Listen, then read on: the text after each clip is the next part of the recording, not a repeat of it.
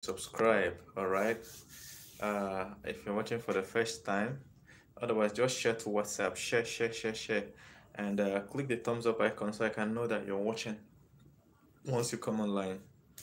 Okay. I want to talk about this new Major General Irabor or Irabor. I hope I'm pronouncing it well. Let me check. Irabor. Okay. Because there's a new development I want to talk about. About Major General Irabor. So basically, so you guys have seen it in that video, right? A journalist went to his hometown, his particular village, his particular family. That's the new Major General that they just appointed. You know, his position now is Chief of Army Staff, is the highest security office in the country after that of the president. They appointed this man. He's not a rich person. If you see his family, everything, he's just a humble man. But somehow he has risen through the ranks of the military. And they have now appointed him as Chief of Army Staff after Buratai has been exited. And now these journalists traced this man's house to the village and started showing the world his family. This is his brother, this is his father, his mother, this, that, this primary school that he attended, this, that. The man now arranged the whole family, the whole kindred, gave them seats under one tree, and video everybody. This is the man occupying the highest security office in the country. You know what is security? This is the man that will go after bandits, after Boko Haram, after all the types of headsmen, whatever there is doing kidnappers and everything. His family, his community needs to not be known. Everything needs to be safe. You understand? There is no policeman in the world that will want you to know, even his wife self. They will hide it. They will know. They don't even want to introduce their wife unless they know you, face to face. Even where they are staying, they don't want you to know. You will never see their children. Like, they will never say, this is my child, this is my child. They will never post it online. Why are they avoiding that? Because of what? The way they are targeting criminals is the way criminals will be wanting to target them. You understand? So that's how somebody now went to their village and started exposing everything. It's not all journalism that you're good with. It's not all journalism that you should do. You get it. Has put the man in problem now, because if people want to blackmail him, they now know where to go to. You get. It's not that he's rich or he's living somewhere that's secluded. This is a normal man, having a normal military career. It's just that God just blessed him with that position, and somebody is going to his house. Going to his house to go and show this is the house, this is the tree, these are all the kindred, everybody sit down. And why don't these people understand? If they want to thank Buhari, you understand, for the position, they were not thanking Buhari in that video. It's not video that you thank Buhari. You people will come together, maybe write a letter, even through the man self, to Buhari, say that the community appreciate. You don't show your face on video. You understand? You don't go online to the security head and you are showing the house of the person. This is there. And there's no security. It's not even like the whole village is fenced and there's a lot of soldiers, a garrison of soldiers protecting it. It's a regular village, regular people living their life in Irabor, in Delta State.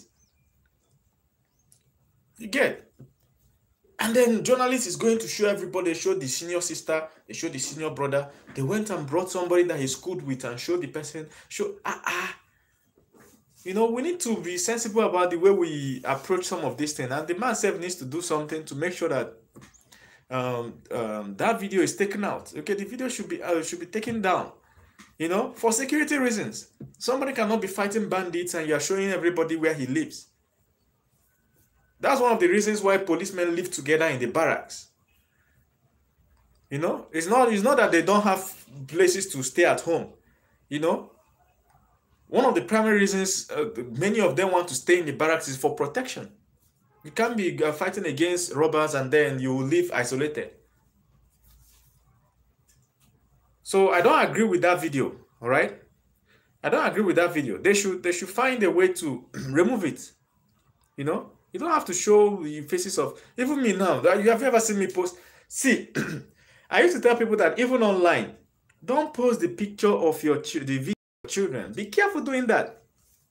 Be careful. You need to understand the environment before you do that kind of thing. Now, here's the reason. If somebody wants to kidnap your child, they can tell a lot about you from your social media posts.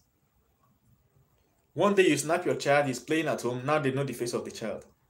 You know, next day you snap your child, he's coming back from school and wearing uniform. From that uniform, they can tell the school he's schooling at.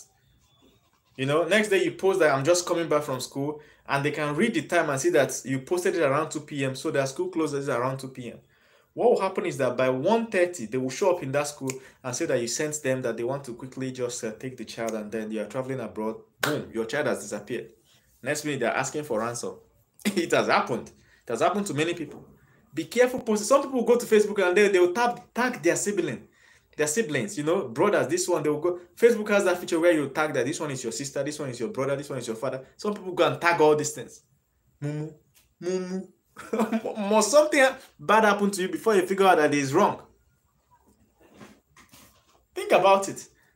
You know, do you know how much? See, you can have 5,000 friends on Facebook. 5,000. All it needs for something bad to happen to you is just one bad person. 4,999 might be good. Just one bad person that is determined. Just one determined bad person can take you down or even hurt somebody close to you. There is this guy that they said they shot him on his way to the airport. He was heading to the airport. They waylaid and shot him. How did they know that he's going to the airport? You know, I usually tell people, if you go to a place, don't share pictures while you are there. Don't upload pictures. Hey, I'm at an event. This is snap and upload. Oh, we're now sharing meat. We're now doing. Don't upload pictures where you are there. If somebody wants to track you down, they can track you down. Assassination happens because what? People think they are safe when they are not safe. Because there's somewhere, 2, 3, 4 people out of the thousands of people you know really want to take you down. You now go and share, I'm in a party. They now know that you're in a party live. Or you go live on Facebook. I'm in this event. Who told you to go live? What are you benefiting from it? If you take pictures or videos in an event, fine. When you are done and you are home and everything is over, you can post it the next day. Even some of you that travel to certain countries, you know, anybody can travel to anywhere. But if you are from a certain kind of village, if you are from a certain kind of village and you make that journey, you know, something bad will happen. You know, there are some towns and villages that they don't like progress. So it's not when you go that you start sharing all those videos. Nobody's asking you for that. Your life doesn't get better because you share all those videos. You can take all the videos you want, keep it secret. When you travel and come back, you can share that last year I was in so and so country. Last year was, you know, you don't have to always expose everything. Be careful the kind of information you put online. Now for this man, now I'm even pitying the man already. Because you know, do you know how much security responsibilities that we know what happened last year? It's not like we don't know. October 20th, NSAS. We know what happened. You know, imagine that people decide to take action like that. It's not fair. You can't just go to the house of a man and start showing his family, his mother, his brother, his this and that. It's wrong. It's wrong journalism. So guys, let me read some comments and see. Yes, Eberejuku, what's up? If you're watching this and you're not subscribed and your notification is not turned on, you'll be missing my live videos, all right? So make sure that you subscribe and turn on notifications so you don't miss my live videos.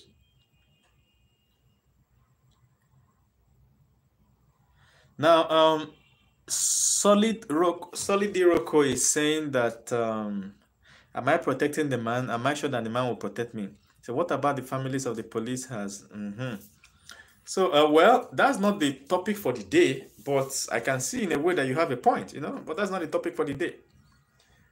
You understand? I can see where your point is going to, but that's not the topic. My point is everybody should be careful what they put online. Everybody should be careful. And then what they put online about other people. You know, there was this example where Blessing, I'm talking about the general, the new chief of army staff, the one that is replacing Buratai. One journalist, I don't even know the news station he's working with, went to the man's village and house, was videoing the man's house bringing up his siblings, to his elder sister, elder brother, junior one, this, that, to interview them one by one. This one will come and say, I am the elder sister of the man. This one will say, I'm the elder brother. This one will say, I'm the primary school friend. This, he now arranged the whole village, put them, even his kindred, and video all of them, knowing that this man is going there to go to war. There's a war happening in Nigeria up north. He's going to fight Boko Haram, fight bandits and this. Don't you think that that's enough information for bandits to even do something? So I'm calling it bad journalism. It's very bad. You don't do that. You don't do that. So that's what I'm discussing here. So it's not cool at all. That man self should even make sure that video is taken down. That particular video. If you want to interview this kind of people, you turn their faces or something. There's a way you handle the interview that it will be professional. You don't reveal personal details, and then at the same time, you're able to pass the information you want across. You don't go and don't go to somebody's village lineage, and even those people, I'm not sure that they took permission from that man. Like if you appointed somebody from a very poor, and let me not say poor, but if you appointed somebody from a town, right, and or a village, and a journalist lands there and wants to do an interview, those people are supposed to call the person and say, hey, look, somebody came to interview, or should we grant the interview? You get? I know it was done innocently, but that journalist that did that did not think in that direction. But he should think and reconsider his actions, And even the people that didn't interview, you may not blame them. They may not understand the full scale of the security implication of what they did. Yes, Vincent said many people have condemned the act. Yes, it is wrong. Yes, Chukwu says he knows how long it took me before I started showing my face. I was running channel for 3-4 years before anybody ever saw my face. I knew what happened that made me to start showing my face. Otherwise, you don't need to see my face for nothing. You get? There's no big advantage in that. So if you're not careful about your own personal security is your responsibility. If you're driving anytime, always check out, especially when you're approaching your street or your hood. Look around, check your back mirror. Is somebody following you? If you're not sure of the car, just drive past. And the advice is you drive past, you turn right on a street, turn right again, turn right 4 times. If a car is still following you after 3-4 turns, that means that car is tracking you. You better run up. You get? Many people have been killed at their gate. The moment they arrived at their gate, they stopped, and then they want the gateman to open the door. Somebody just attacked. It has happened. If you check YouTube, you'll see many videos like that. Somebody just have been driving, they have been tracking this person. Immediately the person just got to his gate, they will just jump out of the vehicle and attack the person. So your personal security is very important. There was a video I saw again the other day. Somebody was having somebody was doing party. I've seen so many videos like that, but the recent one I saw on Instagram, there was a party and this guy was carrying a cup. I wish I had a cup here. This guy was carrying a cup and was dancing, a cup like this, and was dancing, and his eyes was not there. Somebody came from behind and dropped something inside that cup and quickly hugged him, so he didn't notice. The only reason he found out was that one person, the other guy was having a camera like this, so that camera caught what the other guy did. There's another one that a guy died immediately after the wedding. He was complaining of stomach ache. He died. So they started tracing what happened. This one happened like 2 weeks ago. What happened? So they now saw that when they were blessing, the elders were blessing the wine, somebody dropped something inside it. See, no matter how much charm somebody sends to you from village, it's not efficient. Where you have problem is when the person switches from metaphysics, spirituality to physical. When somebody wants to use gun for you, that's physics skills, Or when somebody wants to put something in your food, chemical, biology, those are the ones you should be very wary of. You understand? But that one that somebody is a witch in the village that say you will never succeed, or this, that people that want to plant juju inside there where you are building your house, this, that. Forget it. But if it's something that has to do with your personal biology, chemistry, physics, be very careful about it. Those are the ones you can even guide. You can't guide against what somebody will do in their house. If somebody decides to do juju for you in your house, how can you guide against it? You can't do it. And you will not even know. So that one is out of your control. What's in your control is what you put in your mouth. You get, there was a man that was falling ill. Every time he's falling ill, he went to hospital. Doctor said that you have a certain substance in your system. You know, this substance, every time he goes to for checkup, is increasing. They say something is wrong and this one is killing you. What did this man do? He went and planted a secret camera in his kitchen. It turned out that his wife, every time, will always put extra substance in his food. This wife did not want to poison him once. Now dropping small poison, small poison, small poison, so that he will die over some time, so that they can now say that this is the day he died, or he will die suddenly. You know, they will just say that he fell ill and gradually died. His own wife. So be very careful what you put in your mouth. Very, very, very careful. Your own personal security is your responsibility. Forget the security that they put in the streets. You know, there's somebody watching this that needs to put a secret camera somewhere. Not just a secret camera, in the streets. You know, plant something on your house that looks over your compound. Plant something that looks over the backyard. How much is it compared to the cost of life? Go look for CCTV, people that will install it. Let them install it. You know, you don't even need to expose the CCTV. You might put it under a headlight or something. You get? Because that CCTV can run for 2 years and you will not see anything. But the day something bad will happen, that's what is going to save you. You can now see who actually robbed your car. You know, you can see who was trying to break into your house before something happened. And there are some of these CCTV that you can see from your office. You know, they have motion detectors, so they don't video all the time. It's only when somebody passes that the camera will on and catch the person and stuff, and then it will send you alerts in your office that somebody is trying to knock at your door or this, that. Then if you on it, you'll be seeing the person. Then you can talk, and the speaker there will start speaking to the person. It's there. Just look for CCTV installation. Go to your Google and type CCTV installation in your city. Type your city, then you will see. Then you ask them for this one I talked about. So be careful what you put online. Michael Kayode, how are you doing? So somebody said that people are not security conscious. Even I don't comment on my family post, let alone. Exactly. There's no point going to come, hey, thank you, darling, thank you, this. People are now linking, oh, this guy might be married to this lady. Now they know how to get you. You get? So they know that this guy, now you might be careful, but the lady that's is connected to you, or the person that's connected to you or your sibling may not be that careful. So now you are posting words of cash online, or somebody bought a new car, you are thanking God, you go to this, that, you snap it on the day you are doing Thanksgiving. Now they know that you have money. And they say, this lady, we can track her down. Before you know, they have kidnapped the lady and they're asking you for money. How would you deny? You know? So be careful what you put online. And it's something you have to teach everybody around you.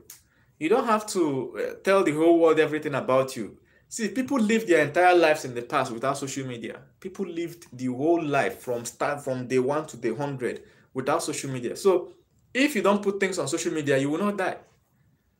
You know, some people will go to social media and put everything, even their house address. I'm from this place, this village, in that village, in this and that, and they put. Who are you putting it for? I don't even understand. You're just giving bad people more information. Do you know? Let me shock you. Let me shock you. Do you know that if you tell me your Facebook page, I can find what your birthday is. It shock you, Abby. Because I can go to your Facebook profile and look for such a keyword for where people are wishing you happy birthday. Then I'll find it that this day is your birthday. Now let me tell you, how many of those people that wished you happy birthday actually sent something? One thing you can do is that day on your birthday, you can just make a post. Today is my birthday. All right? Remove the whole birthday idea from your Facebook page. If you go to settings, you can remove birthday. Then you can say, today is my birthday. People will comment under one post. After they're done commenting, the following 2 days, you delete it. That one is gone. If somebody is trying to track your birthday, if somebody can find your birthday, do you know that they can call MTN and claim that their SIM card is lost? MTN will ask them, what's your full name? They can tell you. They can tell MTN. They found it on your Facebook page. You know, why are you using your real name on Facebook page? What's your full name? They will tell. What's your birthday? They will tell. What else will MTN ask them? What are the last three numbers that made call to you? They will tell, because of course they will use strange numbers to call you. If they call you like 2-3 times, if they call MTN can switch your SIM card to their own, and then with that SIM card they can hack your bank account, because they will just download banking app, install it, and transfer your funds. See, scammers are really smart. They are just people that want to use their smartness for evil. They are really smart. You know what is an evil genius? Not just scammers. People that, if somebody wants to hurt you now in terms of assassination or track you down or joke whether you're cheating or something. Have you ever seen a woman that is jealous? The moment a woman goes jealous, her intelligence just increases. She can perceive even the slightest perfume. She will know that this is not exactly your perfume. It's adding small. It's like you hugged somebody. You get what I'm saying? Once a person is determined to track you down, make sure that the person doesn't get enough information. So don't put on enough information out there. Just go to Google, right? Type your name. Tell me what you see there. Even school that you schooled in, the school you schooled in, let me tell you one secret. If I know your university, I can call somebody working at admissions in your university and say that I'm you, and I want my results sent to me. You understand? The person will usually ask me how much. I'll just transfer money, and then before you know, the person has worked the result and sent it to me. Now I have your full details. Do you know that somebody can withdraw your class list and know people you were in the same class with? Just by knowing your university. Do you know how much information somebody can get by just knowing your university? They can get so much information about you. Why do you have your university on your profile on Facebook? To do what? To achieve what? You know, I'm not saying it's bad, but in instances where it's not useful, why are you putting it there? You get? So there are so many things about you that doesn't need to be on social media. At the same time, there are some things that are essential that you have to put there. Otherwise, your profile will look like a scammer's profile. Fine. But then there are so many other things about you. For instance, why are you putting all your pictures on social media and making them public? It's different if you make them private. You know, somebody will go to your social media before they scan for 1 or 2 years. Now they know everything about you. They know each of your siblings, all their faces are there. Your family, your father, your mother, your children, everybody's face is on social media. Now they know everybody. Then it's not just that you put it, you tag them on the picture. Think about it. Thanks. OBTV. Chuku said mother's middle name. I swear, even the maiden name of the mother, some people will put so much information. You know, number one, you need to protect your child. Treat yourself like a president. Do you think that the president will put her child's information online, or his child's information online, the president of a country? You get? They're going to be extremely careful doing that, because they know that, yeah, there are always bad elements. If somebody wants to blackmail you, are you giving them enough information to do that? You get? You can snap the inside of your house, but never snap outside. Never snap your ATM card. Any picture that involves, maybe you snap your desk and your ATM card is somewhere and somebody will zoom in and pick the numbers there. Your money don't go with that. There was one day DJ Khaled was doing, what do you call it? He was doing motivational speech on Snapchat. He now took his card and snapped it and was saying that you can make money, you can do this. People just froze that thing. Hackers zoomed in there and withdrew like $80,000 or so from his account within minutes. Within minutes.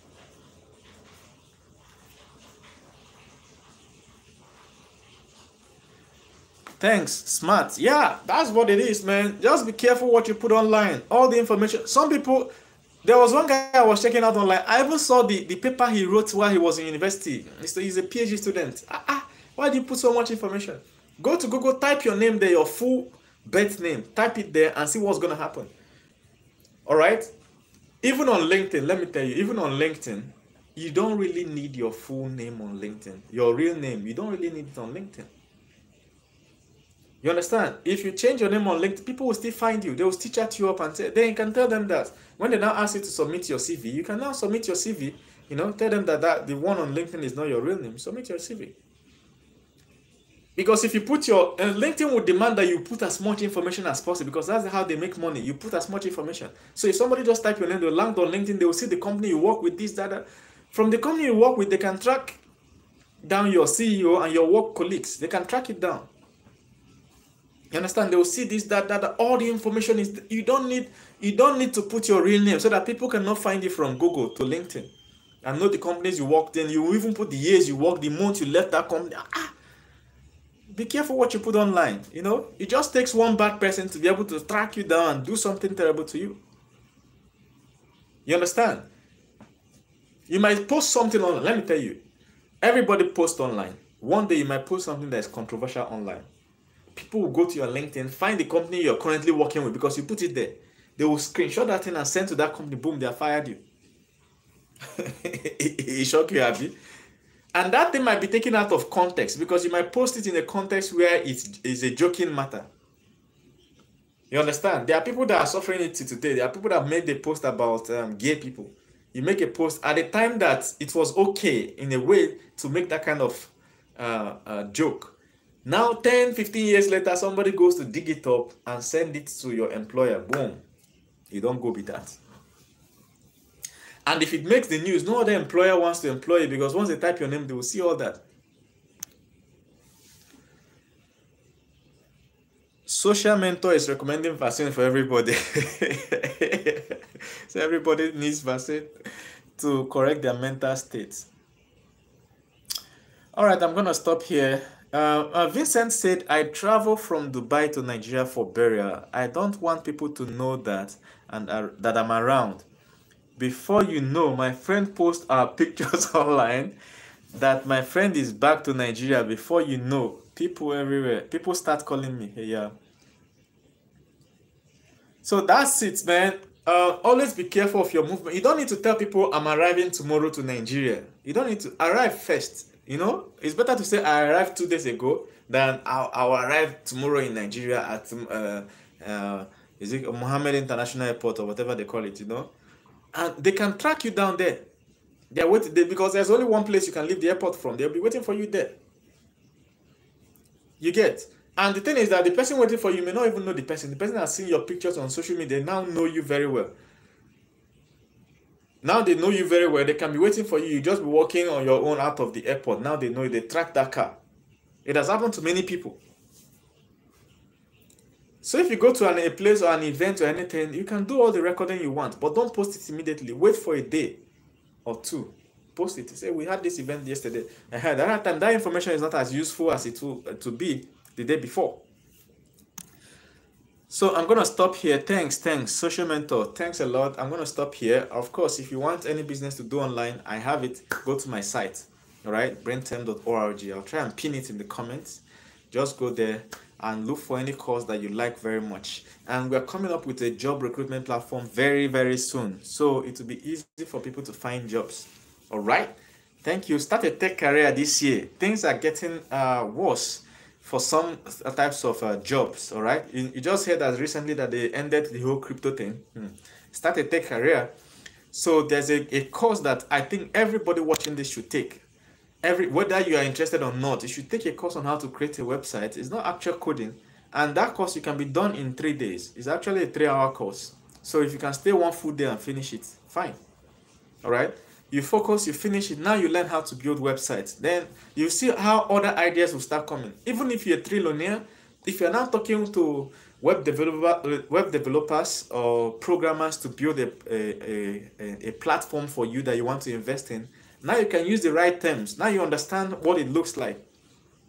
You understand? So the course is there. I'll put the link in the chat. You click and then you go get it. All right. Thank you very much, guys. See you.